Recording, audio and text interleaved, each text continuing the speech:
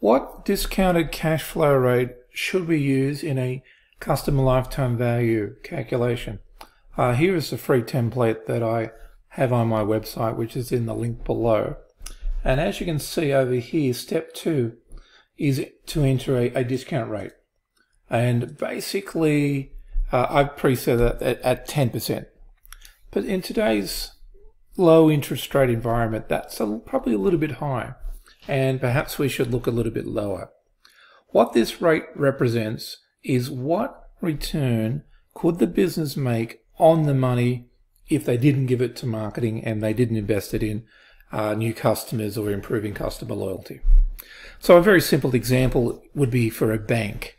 A bank has spare money, what they call liquidity, and they invest that in the open marketplace in various financial instruments.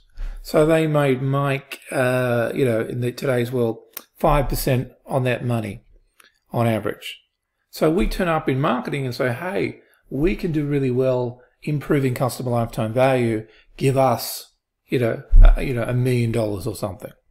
So what we need to demonstrate is if our $1 million, we can make more than a 5% return on that. And the calculations are automatically worked out here.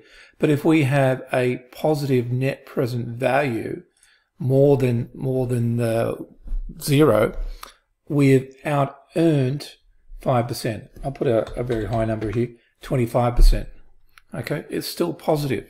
So our programs that we have in place will generate more than that. So basically, our discounted rate should be reflective of what a comparable return could be in the business. And as I said, businesses often spare money, goes into some sort of investment.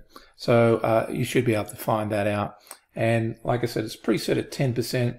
That's probably a conservative hurdle to get over. So if you can get more than that happening, that would be very impressive. But follow the link below for the free template.